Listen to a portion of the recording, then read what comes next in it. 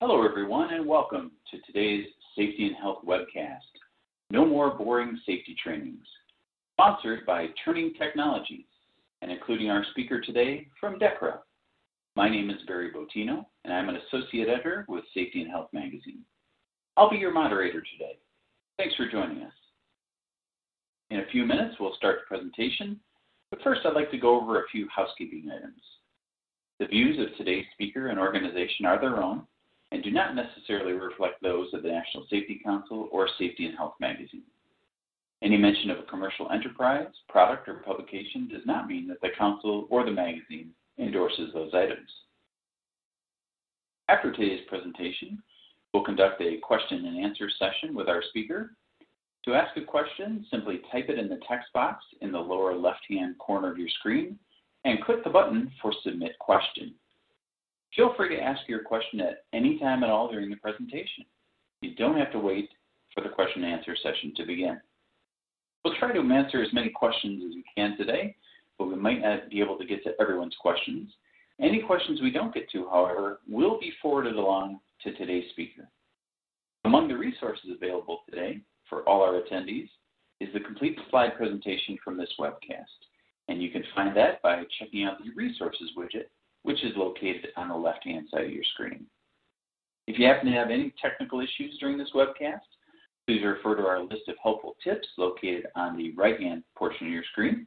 And for basic troubleshooting information, click the Help button, which is located at the bottom of your screen. At the end of the webcast, you'll be asked to complete a brief evaluation survey, but I'll tell you more about that later. This webcast will be archived, so you can access it after today's live event. To view this webcast and all of our past webcasts, visit us online at safetyandhealthmagazine.com/events. With that, let's introduce our speaker today. Our speaker is Joe Melton, the Director of Consulting Services at DECRA. Joe has practiced in safety-related fields for 12 years, and for 10 years, he specialized his focus on regulatory compliance, behavioral safety, safety culture, safety management systems analysis, leadership development, and auditing safety systems. Joe's presentation today is very timely, considering that a number of our attendees, including our entire team here at the National Safety Council, are now working remotely because of the COVID-19 pandemic, and folks are definitely looking to stay current on their training during this time. Again, we thank you all for tuning into this presentation. Joe, whenever you're ready, go ahead and take it away. Thanks, Barry. Thanks, everyone, for joining us this afternoon or morning, depending on what part of the country you're in. So let's just go ahead and get into it. The agenda, what we want to make of our hour, we're going to go over some tools and techniques that I've picked up on.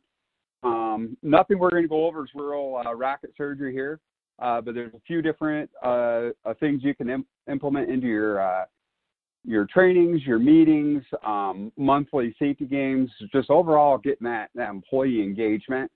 We want to go over what's your teaching styles, knowing your audience, and overall, there's some that if it's a 5-minute training or a 4-hour training, there's different tips that we want all of you to be able to take away. So some of the things that I'm not necessarily going to spend a lot of time on is the topic of, well, how do we engage millennials? We're going to look at how do we engage people? How do we engage your employees, whoever it is that you're training, if it's a group of high school kids, if it's a college age, all ages, whatever it is, we're going to look to engage those folks to get the retention of the information you're trying to deliver. Basic setups of a room, audio equipment, PowerPoint, setting up a computer. Call IT in your company. They'll help you with those things.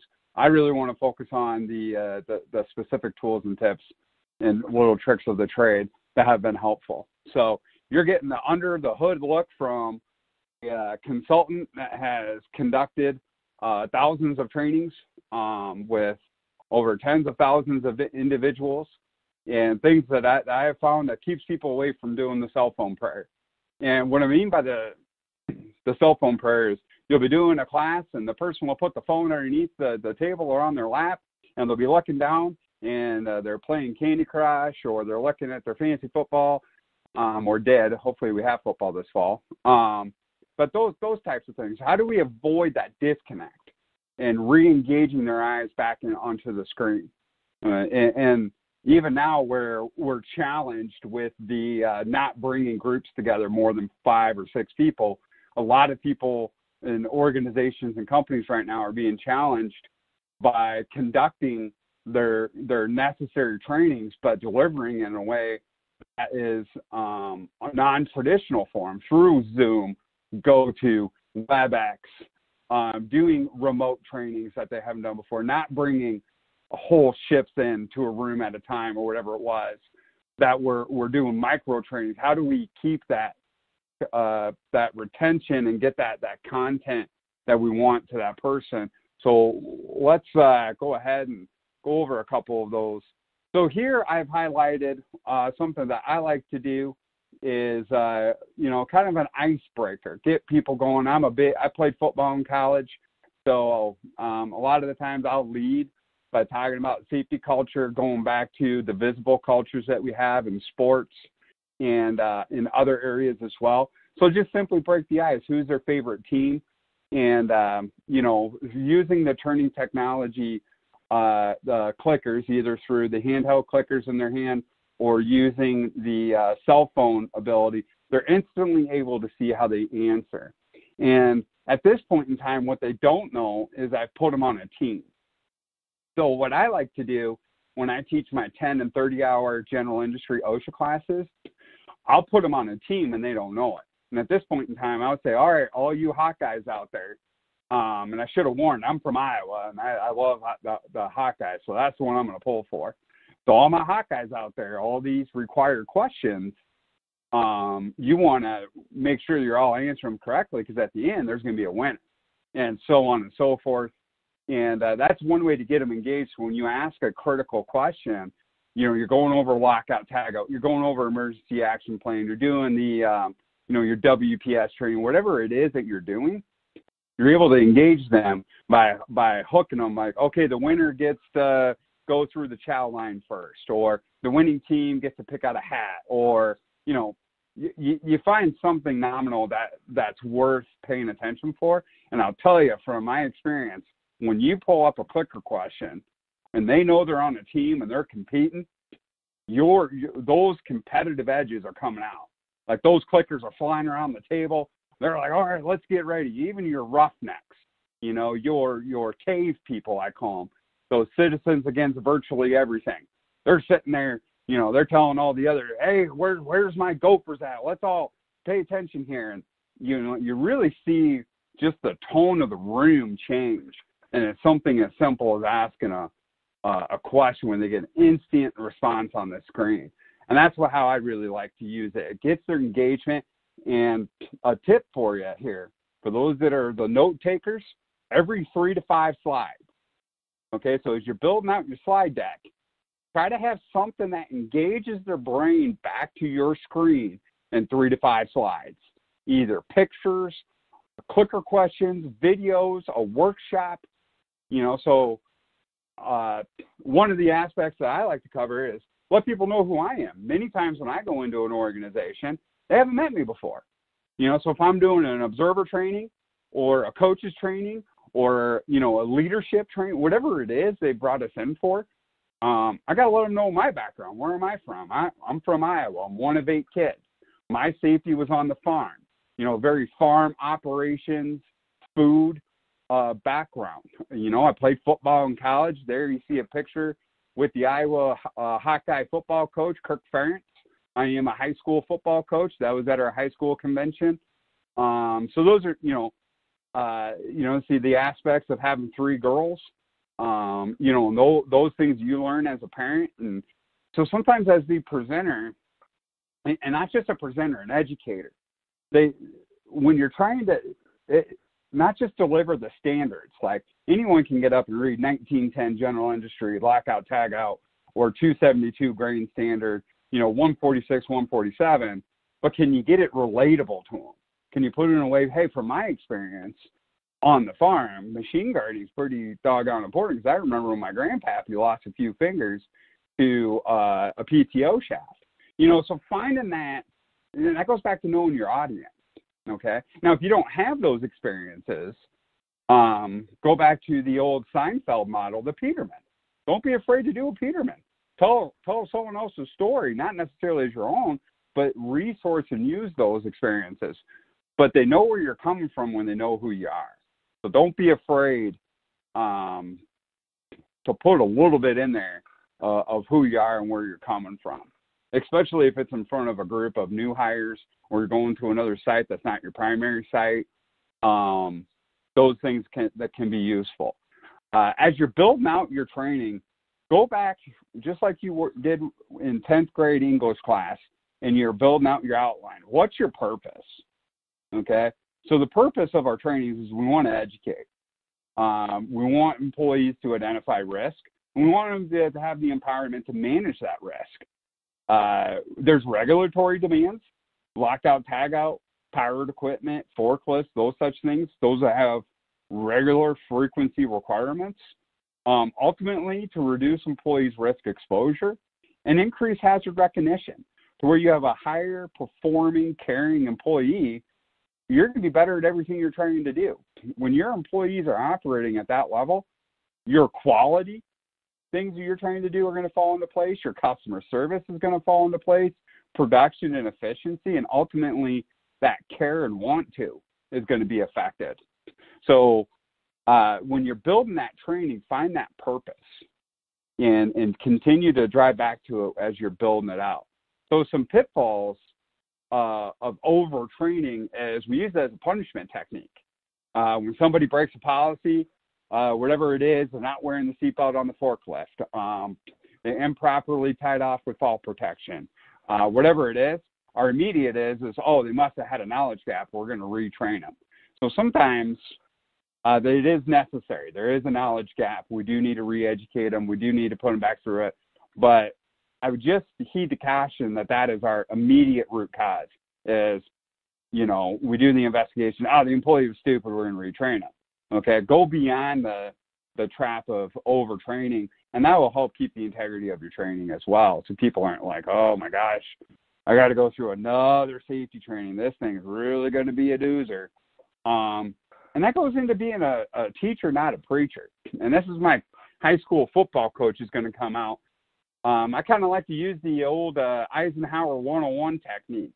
I can tell a bunch of kids what to do, but man, we're going to be far more successful when they're doing it because they want to do it.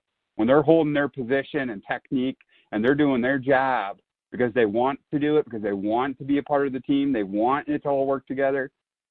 You're able to get that group of individuals to that point when you're teaching and not just preaching at them. So as many times I'll say, do safety with people, not at them. So that's kind of another tip as you're doing the training. What I'll do when I'm conducting the front of the class, I'll look for those people that are super engaged, and I'll say, hey, Steven, from your experience, you've been a 12-year-old, what do you think? And then maybe, not just to only pick on the people in the back row that are trying to stay awake and whatnot, tie in those people who are engaged and see how the others react to it. So as you're conducting, don't just sit behind and read the slides every word. Kind of manage and read the body language of your group. And know the difference between when we need to train and when we need to educate. There's a classroom portion that's important, but don't forget the importance of that hands-on. When we conduct coaching and observer training, that classroom piece is important, but we spend just as much time out there on the floor. Okay, let's go up and have a conversation with your coworker here. I got to do what? Where's my form? No, let's go talk to somebody. And that hands-on piece, just like lockout, tagout, it's easy enough to be able to go through the steps, but can they actually go on the floor and perform it? And that's that two-piece as you're going through. Get that hands-on. Do the workshop. Do the videos. Do the pictures. And those things will help keep them engaged. So when I build out any class that I'm doing, I explain the why. Why are you here? I love to use recent pictures that I find, recent stories, whatever it is, specifically within safety culture, If I'm in a part of the country, Montana or Washington, I'll look for recent events and say, hey, the reason you're here and I need you to pay attention is look at this incident just occurred. Look at these. Well, how did this impact this community? How did it impact their family? How did it impact the organization? How did it impact those individuals? That's why you're here. Then give the what and then show the how. Those are the three parts of the building that I've seen be pretty successful, and it keeps them engaged throughout the training. Another piece we don't want to fall from is find the motivation. Here I got a couple of walleyes. I got one mounted here. I'm looking at it here in my office. It's a gorgeous 29-inch walleye from South Dakota. When I was up there fishing a couple years ago with some buddies, that's what would motivate me. So as you go through your training and your education and you're trying to get that safety to the next level, what motivates them? What are they potentially putting at risk? And more specifically, what I'll do is who's in your waiting room? If you allow a coworker to make an error, a mistake, to put you and others at risk, who's going to be in their waiting room? And would you want to be able to have that conversation with their loved ones that you should have or could have done something to prevent and you didn't? Or if it's yourself, why would you put others to exposure of that risk? What would motivate them? And when you're in that, missing the fishing, missing the boat rides, missing the riding the motorcycle and the kids' practices and those things, that's when you find that deeper motivational level. So find that in all your trainings, what would motivate them. And using relative visuals, okay? So this is a grain bin. I live in Iowa. This is something that has really peaked up this fall into the winter. We had a increase in grain entrapments and engulfments. So if I were conducting a training in the Midwest and small rural communities, this would be relatable. If I were doing a training in Florida, in Orlando, I maybe would have more alligators and Disney and those things, okay? So know your audience, know where you're at, use relative. Don't just go and pull a PowerPoint off the internet from OSHA's website or your insurance provider, plug it in and do slide reading. Slide readers, they're going to disengage, and you're as good as your sign-in sheet.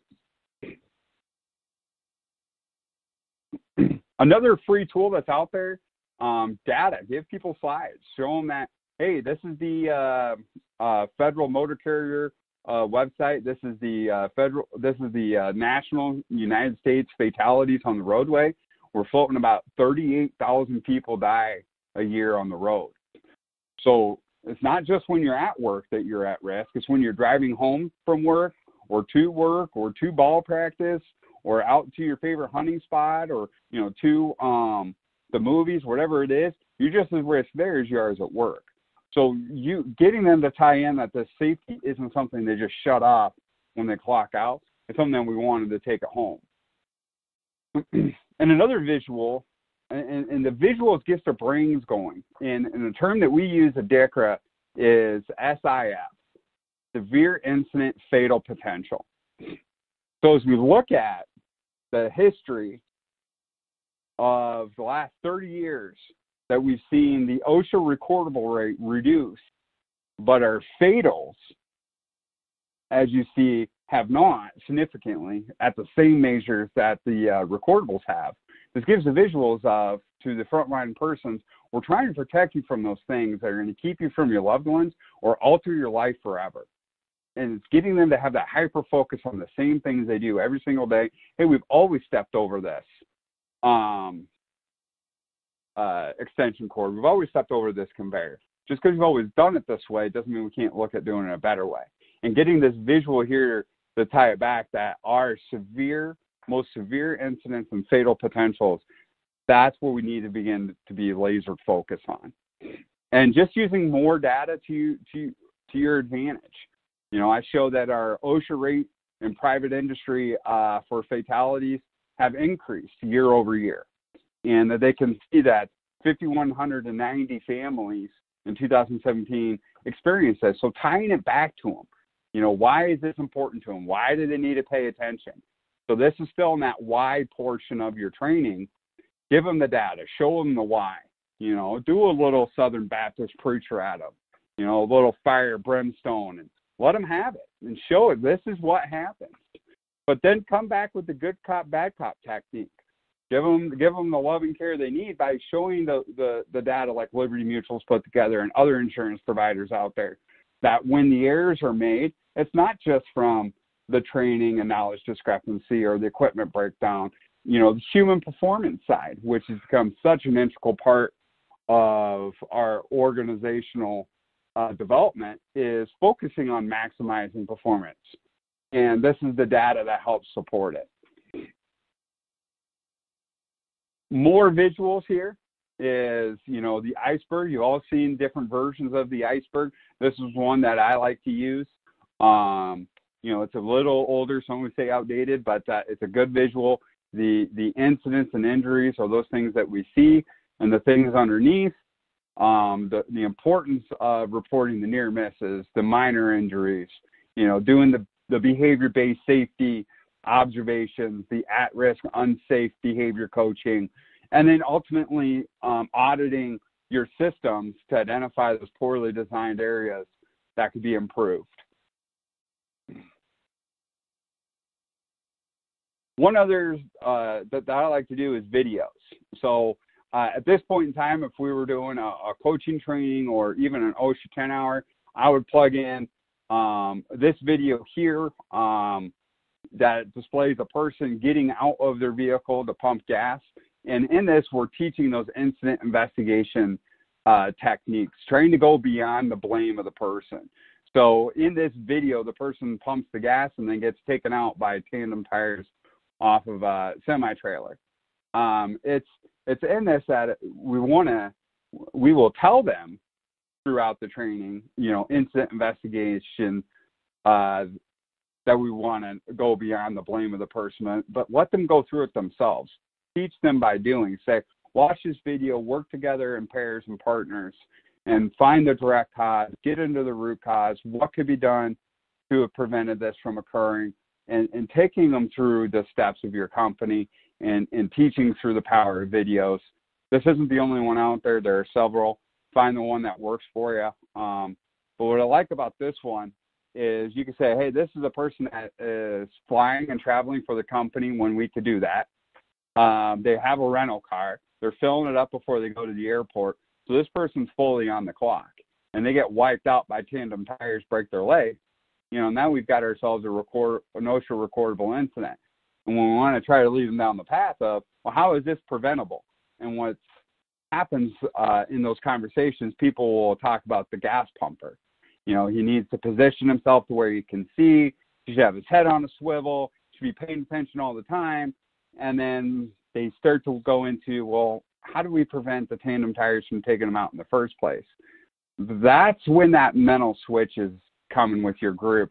And this is kind of a good barometer check. I like to put this in halfway through the training to kind of see where they're at. And so this is a good one that I like to use. The other one with the clicker technology is if I'm getting into a topic where there might be people that have more experience or qualifications on the topic than I do, I'll gauge the room. Do we have any first responders in the room? And if we do have any first responders and we're getting into bloodborne pathogen or emergency action planning and response, you know, I'll encourage them to participate. Hey, from your experience, do you have anything to share? It gets another voice in the group. It engages and shows that you're going beyond the preaching into the teaching. So I really like to use that when it's necessary. And using your experts. One of the things I like to do when teaching the 10 and 30 hour is if the organization wants, they have a lot of drivers and they want us to focus on distract and defensive driving, we'll bring in a DOT vehicle enforcement officer or a sheriff's deputy or a state trooper, whoever's available to come in and speak. You know, if it's more of an office staff and they're ergonomic focused, maybe we'll reach out to the local hospital for a physical therapist or an ergonomic individual to come in and just give an hour intro for them.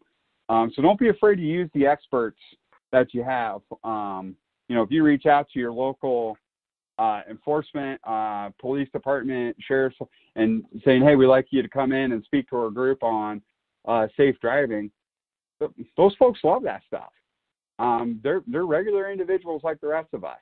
They would much rather be in a classroom teaching your group than out there pulling people over. I haven't met a group of individuals that would rather be teaching in there than out enforcing.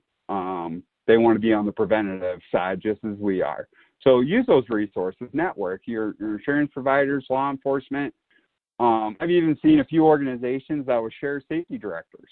So swap safety directors for trainings. Maybe there's one person that has more of an environmental background for an organization than another one across the town or street. He'll have or she will have more of a background with industrial hygiene. And, those organizations work it out. Hey, well, let's flip them for the day. Let's use our resources that are around us. So using your local ASSP chapters and your local safety groups that you're in and networking that you have, resource borrow. And if you need to do a little bit of it from each other. So those are some tips along the way that can be helpful. Another one that we like to do is we'll do a fastest response question. So we'll put up a slide like this, and it's amazing. You got all those people that have been disengaging, and it's been 3 or 4 minutes since their last video slide. And then we'll say, all right, the winner of this question gets a koozie or, a Snickers bar or whatever it is. And those people are scrambling for it. And then you throw the question up and you ask, here's a grain and processing society question. When was it started? And boom, 1930. They instantly get the answer for the question. Then we're able to display the winner. Now this is using the actual clicker devices. If they're using their cell phones, their name would show up. So there's some different ways that you can get creative now in the current climate that we're in, doing as much through remote, whether it's Zoom. There also are those capabilities as well that a person can answer from their computer. So a lot of different ways with the technology that's currently available that you can adjust and mimic it to how you need to. But it goes back to engaging those folks, that they're retaining the content you're trying to deliver and that they're getting something out of your training class. So that's one that we like to use. And I'll plug these in. If I do an OSHA 10-hour class, we'll do probably 15 of these questions throughout the 10 hours of delivery, and just giving away little items. Sometimes we even give away first aid kits and those such things, and they really get engaged. They really have some fun with it, and they get pretty competitive, the participants in your class. So those are some tips along the way that could be helpful. These questions here show some regulatory questions that help build for your team score at the end. So just showing that retention. Now, if I were instructing right now and I only had 47% of my class, I got the answer right, and I know I've already covered this content, this is an opportunity for me to go, whoa, wait a minute. Maybe as a trainer and educator, I didn't get my point across, okay? I need to readdress this. So this is the opportunity to go to the class and say, all right, hey, we covered confined space and the minimum oxygen level needed, and obviously I didn't do a good job explaining it. Well, let's cover this again. So that is a nice benefit of using this type of technology to help with that engagement and that instant correction. So just some more questions showing and some different ways to keep them engaged. What standards for the OSHA construction portion, 1926, just building out for that team score at the end. And about halfway through, which is what we are, we're right at 12:29 Iowa time, which is Central Time. We're about halfway through, and people have a phone itch. Some of you have already done it. You checked your phone, you're looking at your email, you're kind of paying attention. That way you can show your boss that you did this virtual training and you're kind of engaged here. At this point in time, I like to use what's free out there? Well, OSHA has an app. So if I'm teaching a 10 or a 30 hour, I'll have all the people that are willing. Most of them have their personal phones, and I'll say, hey, I understand they're your personal phones, but if you want to, there's a free resource to you. And instead of lugging around that old OSHA 1910 manual that's 4 inches thick, there's one that you can download for free. And this is what it looks like. Go to your Google store or whatever it is that you use. This is a great where they already have that itch. They want the phone. I'll encourage them, get your phone out. And another thing that I'll do is if I'm able to get most of, or if not all of the class, which I did a 10-hour before all this COVID hit in Montana, we were doing a 10-hour in person. And that's everybody in the class was able to download it. I said, okay, hey, I got a $10 gas card here to the gas station in town. For the person who can find the answer first, I'm looking for what standard, and the 1910 grain standard 272 references housekeeping. Go and make it a race. So they've wanted their phone in their hand, and we're always as educators and trainers, oh, phones are bad, no phones. Well, they want them in their hands anyways. Use it to your advantage. Use it as a teaching technique. So this is something that I have recently used myself. Now, were some of the people faking it and checking Facebook instead? Probably. Maybe. I don't know. But I'll tell you what, that room was pretty competitive at that moment to find the answer to the 1910 question that I asked. So that's another tip for you. It's a free download. There's some different apps that are available too. And going over those, when we teach risk identification,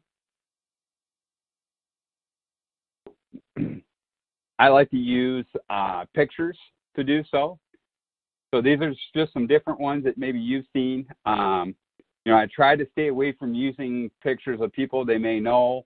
So when we get to those types of pictures that are internal use, like this one here with the skid loader, I use it in a way where we're not going to put the company logo on there. The person that made the judgment is not displayed. Now, I personally enjoy this picture because this is in where I grew up in Iowa, and the operator is one of my younger brothers. I have 5 brothers.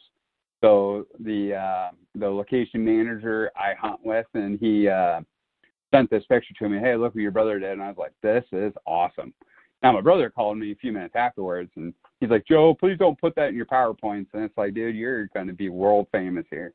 You shouldn't have been driving that way. So, but using those where we're not embarrassing the people. Now, I know I just embarrassed my own brother, but I didn't say the name or the company. But using internal pictures in a way that they're teaching tools and not embarrassment techniques. So some different ones here. You see one from an inspection that a person did. The importance of not blocking our electrical panels, keeping the trash can lids out from in front so we can access. And another one in a lot of portions of the country, this is going to become important throughout the spring. Animals are going to start moving. So whether the people are driving for your company or not, whether they're driving to and from work, we want to be aware of those animals. Now, this is in outside of Calgary when I was up there with my wife for our honeymoon, and that is a couple of elk. Okay, so just using the pictures that you have, you can go to Google, you can use your own, borrow from others as well. So some different ways. And some I'm seeing on how do we use these for games. Using your pictures as, hey, what's wrong with this picture right now? Okay, so let them identify it. Put them in teams. Say, hey, do a risk assessment of this picture right now, and give them 30, 45 seconds to work on whatever it is. So that's a different way to look at using pictures as some fun games, interactive.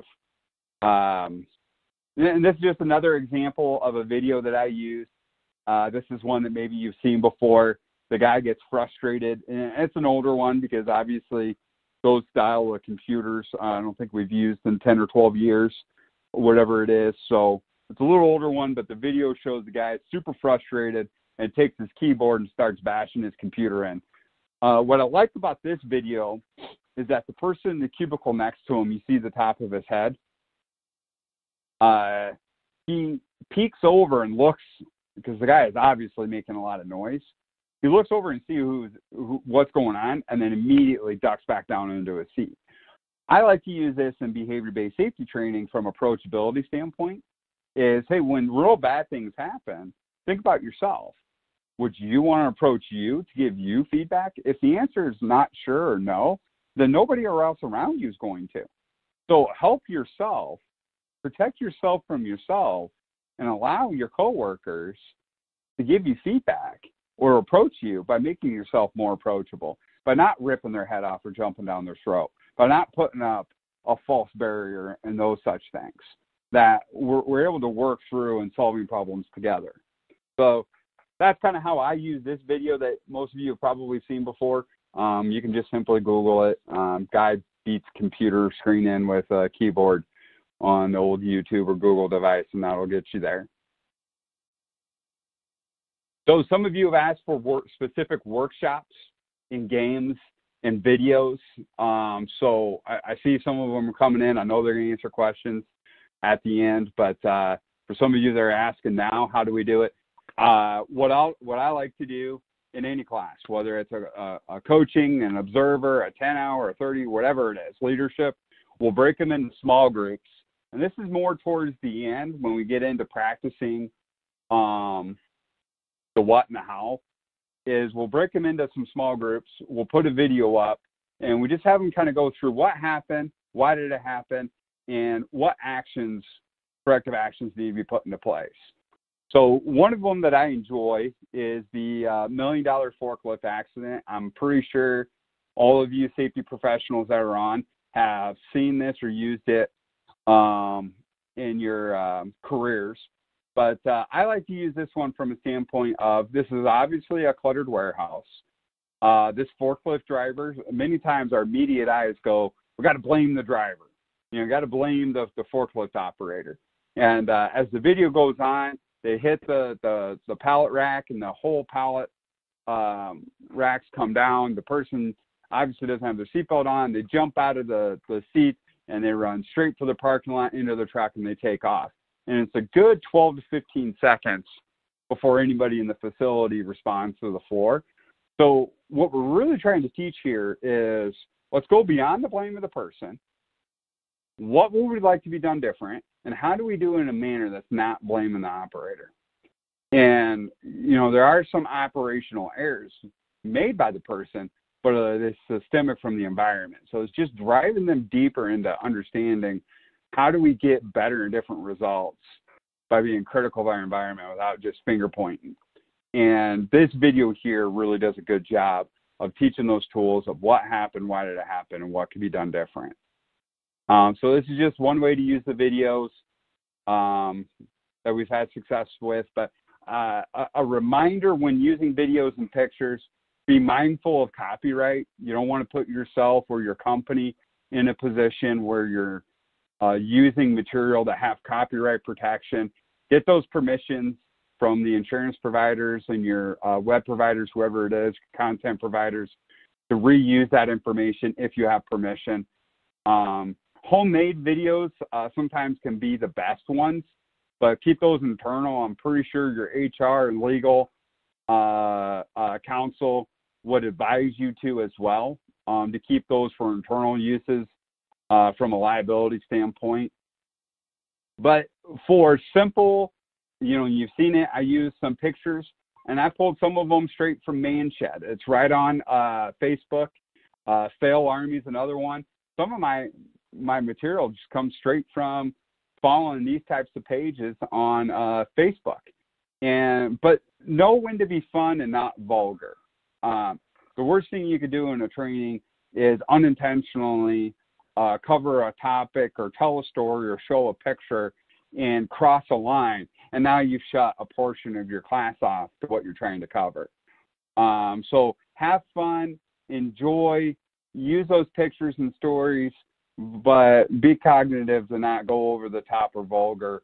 And if you're not sure of a video or a picture or story, then you probably shouldn't show it or tell it.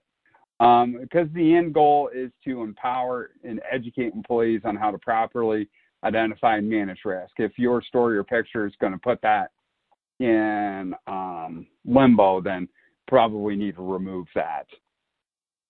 So just some different examples here. These are the 3 different ones that I follow on Facebook. If you follow Facebook, you find some good material. Well, let's redefine what good means here. Some useful material and teaching techniques of what not to do. And it keeps it in a manner where you can have some fun with it, but you're not showing the gruesome pictures of the hand severed off or the arc flash scars and those things. So sometimes you can turn a stomach of an individual unintentionally. Some other techniques that we try to teach pretty thoroughly within DECRA, but also within when I do any classes, is the different coaching techniques. Now, obviously here you have the former Nebraska football coach, Bo Pelini. That was his normal face, it seemed like, when he coached. And then on the left, obviously, is our legendary Dr. Tom Davis, men's basketball coach of Iowa. And next to him is the late Chris Street. This picture was taken a few games before Chris Street passed away in a car accident. And what's important here when you're teaching the techniques is, in the face of tragedy, in the face of controversy, like we are facing now with COVID, our character is exposed. What type of coach are we going to be? Right now, a lot of us are stretched thin. Some of you are being forced to work from home, maybe with your children and spouses around. You're spending more time with those people in your house than you ever have, or in the recent past. A lot of things are getting mixed up. Just remind yourself in this moment, chaos is when character is exposed. What type of character and teaching techniques do I want to be? What kind of coach do I want to be of my team, of my coworkers, of my team members? Do I want to be a Bo Pelini, or do I want to be a Dr. Tom? Okay? And not just bashing Bo Pelini here. For many years, his players loved him and spoke out for him, but you understand what we're saying there, that Bobby Knight style of my way or the highway. What type of coach are we going to be? Because what we know, people are going to work harder for a motivator than they are a punisher. So in these moments, what's going to keep those folks engaged and not be susceptible to the many distractions that are out there right now is those leaders, that appreciative style feedback, that Tony Dungy style, that teacher, that calm, that collective, that steady hand. Remember to be that person. Be the best version of this person as you can in these moments, and avoid trying to be this guy. A lot of success he had, but he also, when we talk about the career of what is Coach Knight, the championships sometimes aren't the first things mentioned. It's the throwing of the chair. It's the physically harming some of his players. It's chasing away a player like Larry Bird. So in these moments, don't chase your Larry Birds away. Keep them engaged through these techniques that we've covered. Another teaching technique, to borrow one here from Dr. Aubrey Daniels, they use it in their teaching, is the picnic drill. So if you haven't seen this before, I encourage you to resource to YouTube. Hoyt and several others that work with Aubrey Daniels can walk you through. But this is just a simple visual of how to teach. Why do we do what we do? Why do we end up speeding? Yes, we know a ticket and an accident is negative, but man, fun and faster, that's that positive, immediate, certain outcome. So when you're trying to get a training topic ingrained, throw the picnic drill in there. Walk them through. Why do we need to do it this way? Why do we need to follow lockout, tagout? Why do we need to do our incident investigations this way? And take it back to the picnic drill. Okay, so just another resource that's available to you that I use that's enjoyable. And teamwork towards safety. So some coin phrases I've used. Find the coaching opportunity. Discipline when life safety rules have been violated. Catch people doing things right. In this current climate that we're in with COVID, there's a lot of stress on individuals. Go back to the foundation of what makes your organization great. Coach your coworkers up. Hey, go out and find someone doing something right. Go take 2 minutes, and I want you to go out on the floor and find someone doing something good.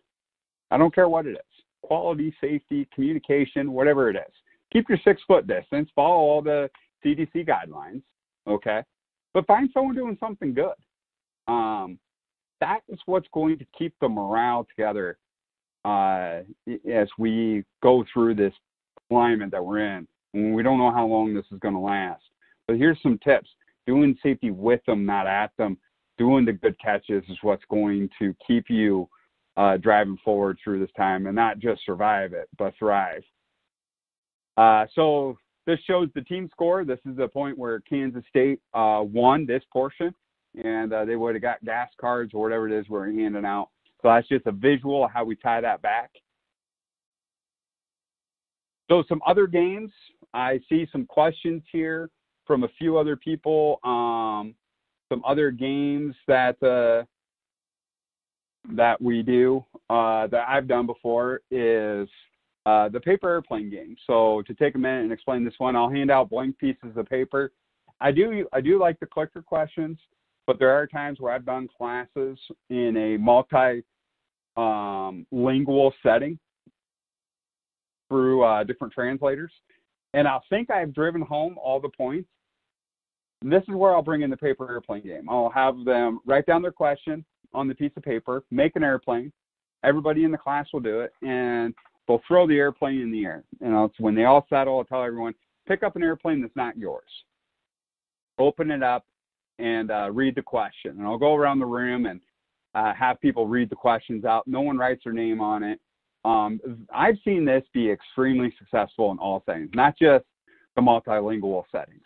But you may have thought you covered a point, and you may very well have, but that person spaced off at that moment, and they didn't get that information. Hey, where do we go for a tornado? I've seen that pop up. Even though we covered it 5 times in the last hour, somebody spaced off and didn't get that info.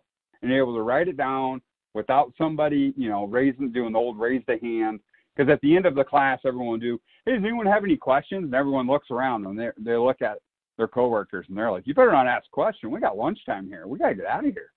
And doing the paper airplane game can get that final question that might be super critical. So I've seen that one be really successful. I've used it several times, and I like it. Flashcard game. If you have procedural steps, so sometimes within PSM, process safety management, there's certain steps that you need them to know, maybe even within lockout, tagout, putting those procedures on flashcards, breaking them into teams, and have them work on getting those proper steps in place.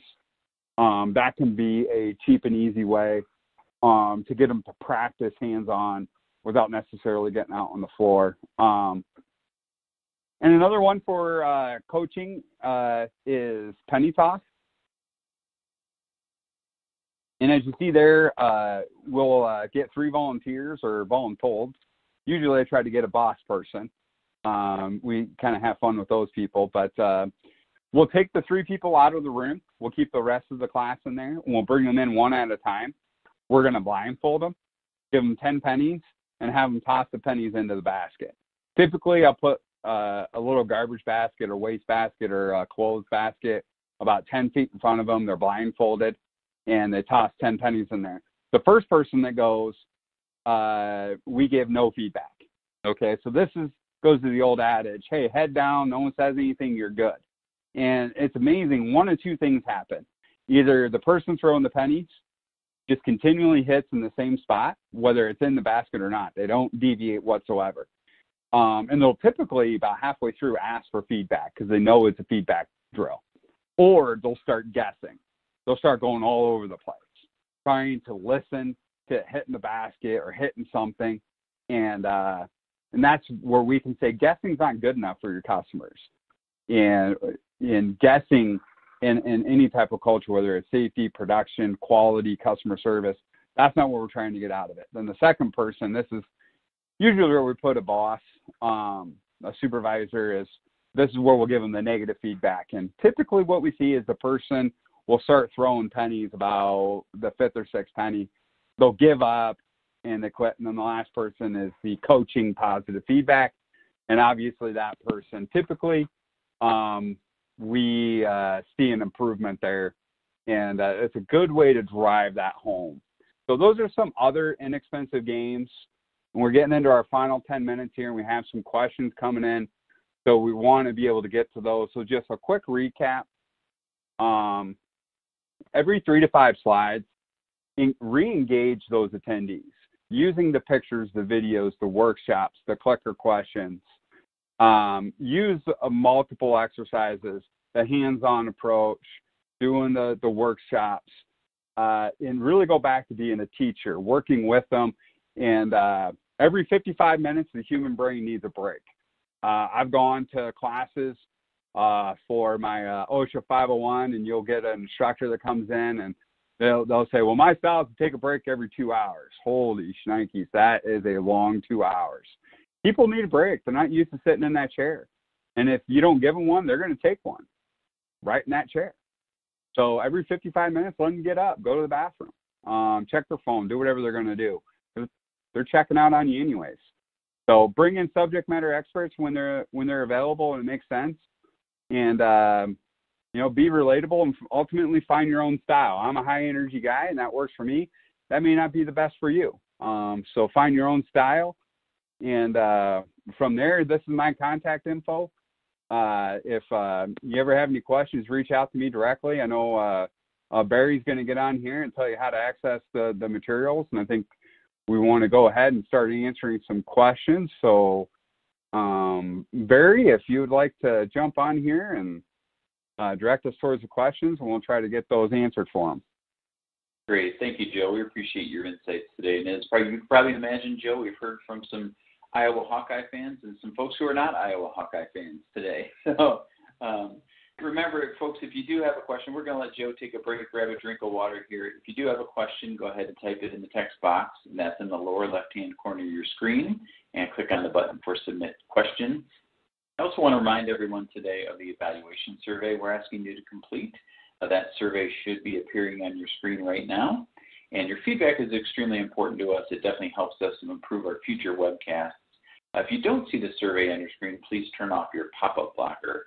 And you may also access the evaluation by clicking the survey button near the lower right portion of your screen.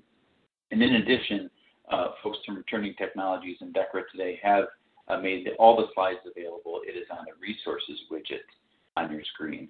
And now let's go ahead and get to some questions. Joe, I want to start with a really interesting question, a lot of technology questions, as I'm sure you can imagine. And one of our attendees asks, does this technology work for remote trainings? Obviously, we're in a time when everybody's looking for remote resources. Does this technology work for remote trainings?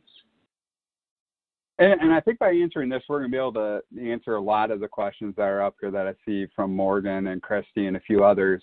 Is yes, there are remote capabilities.